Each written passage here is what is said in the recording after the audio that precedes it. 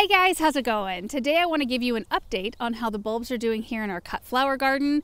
As you can see from the blooms behind us, things are going well so far.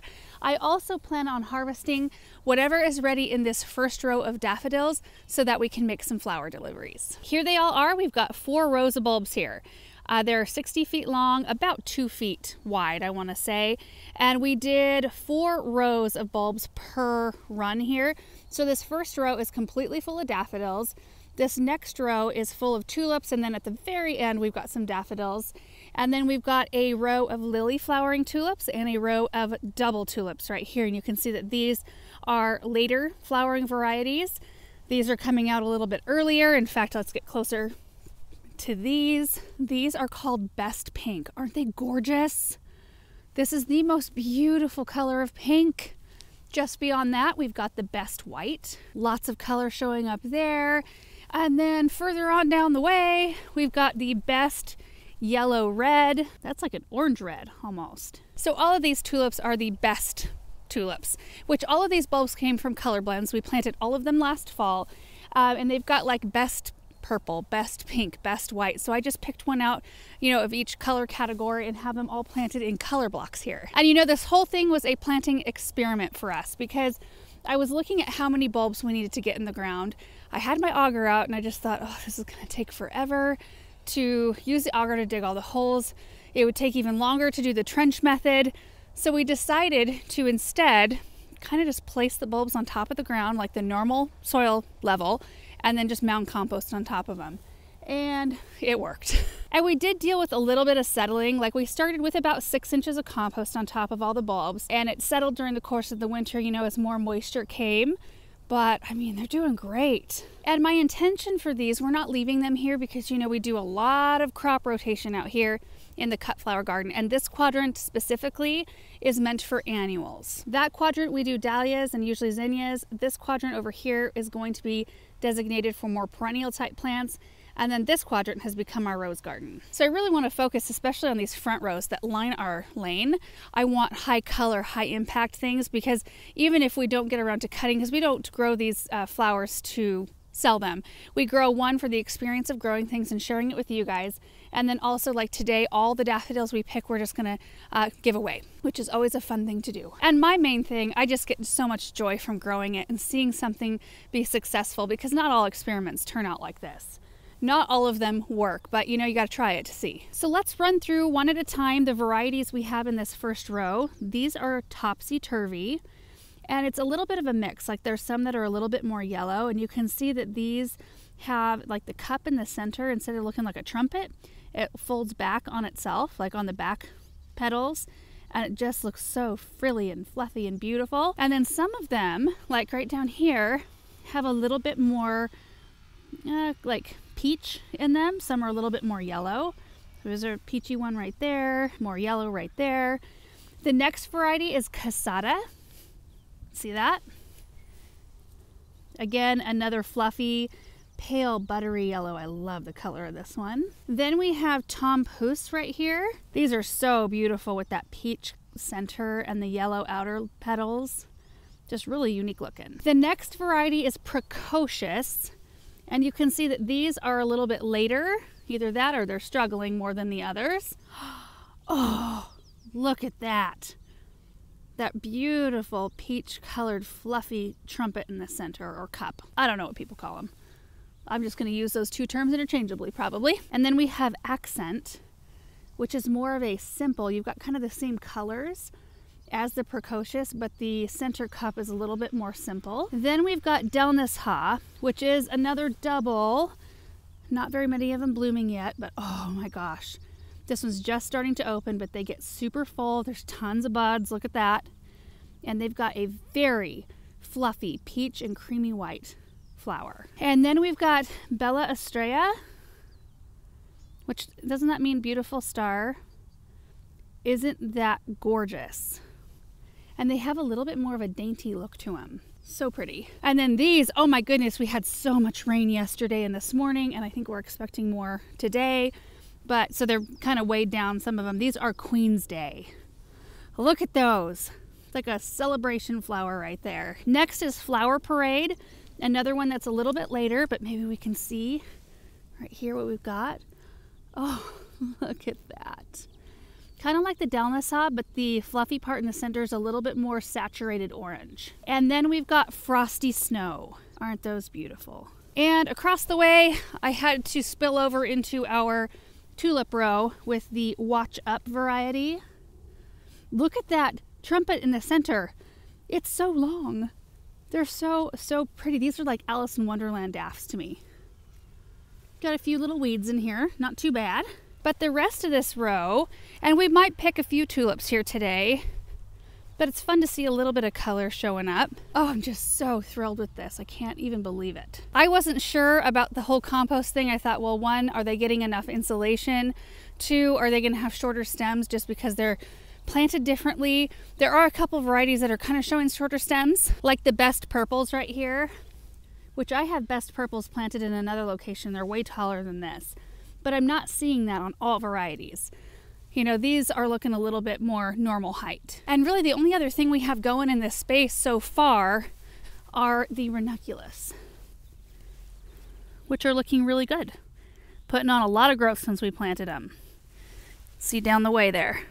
Love this low cat tunnel. I've got a few buckets and my snips, and I also need to go grab a kneeling pad because it's so soggy out here. I forgot to grab one, but as soon as we do, we'll just start cutting these. We'll take them back into the shed and get them arranged into jars. Now daffodils do have like a sap in their stems, which they say it shortens the vase life of other things that you put with them, unless you condition the flowers first, which I think you just cut the daffs, put them in a bucket of water for, I don't know if there's a certain time frame, but I would think a couple hours, maybe an hour.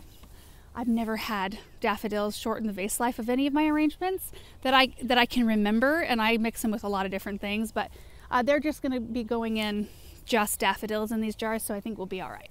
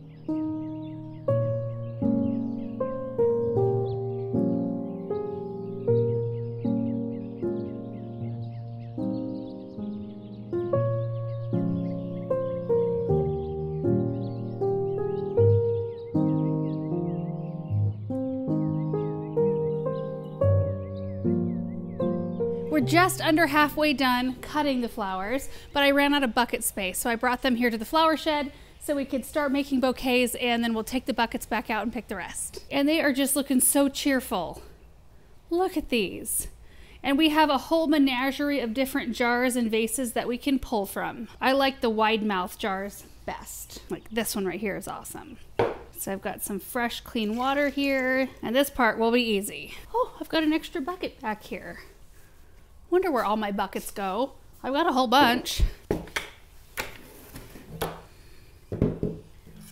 So for this type of arrangement where I'm pretty much just going to be doing the same variety of daffodil in each jar, I think. Some of them have longer stems, so I'm going to go through those first so we can use up some taller jars. But I like to just arrange them as I'm holding them, and once I feel like it's a nice big bunch and it's kind of uniform and pleasing to look at, then I'll take my snips and cut the ends and pop them down in the jar.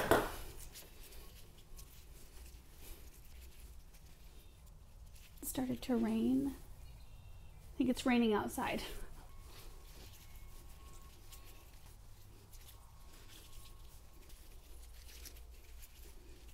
There. That looks really nice.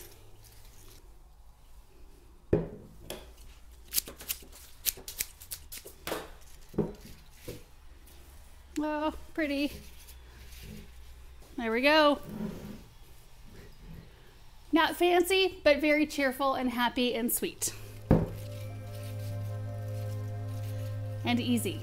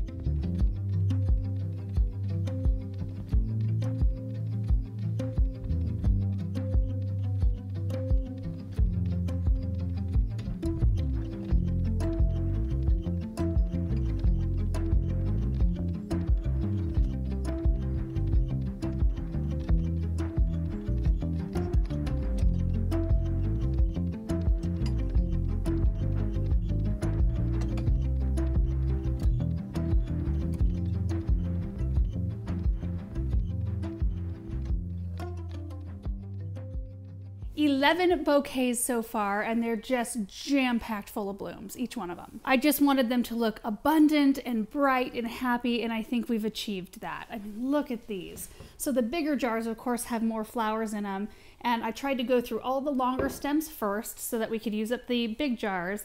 And then for the shorter ones, it's nice to have a few little dainty jars out here, and it's still a really, like, very full bouquet. Look at this one right here.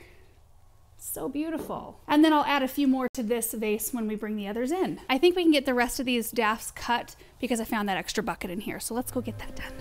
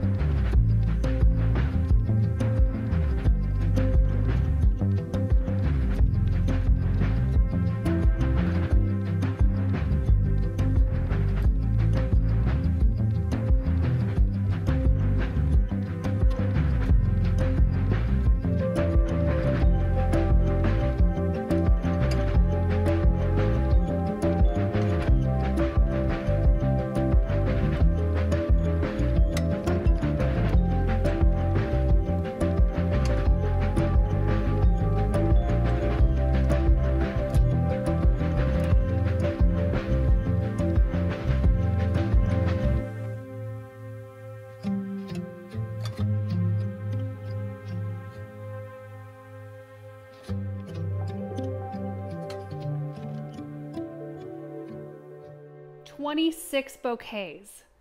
Aren't they gorgeous? I love seeing all the variety here too, with the pastel kind of tones. We've got the bright, full, happy yellow. I love that peachy pink color in the center of that one.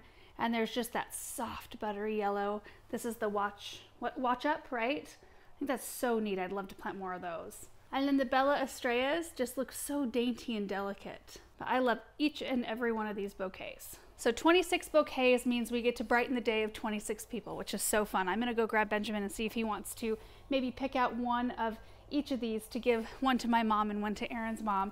And then I think we're going to drop the rest of them off at an assisted living facility, the one that we planted up the raised bed planter in their entryway last spring. And maybe we'll be able to do it again this year. I am not going to film in there though, because they don't know I'm coming. And I just want to respect all of the residents' privacy. But anyway, I'll go see if Benjamin wants to come deliver some joy with me.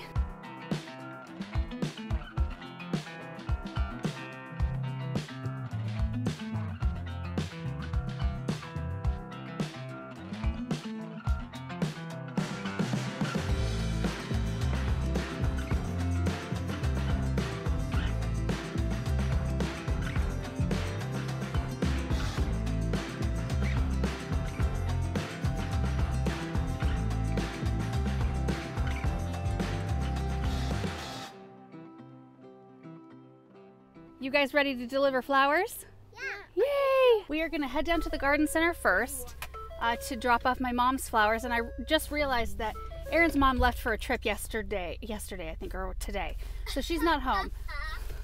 Are you laughing at me? Yeah. Why?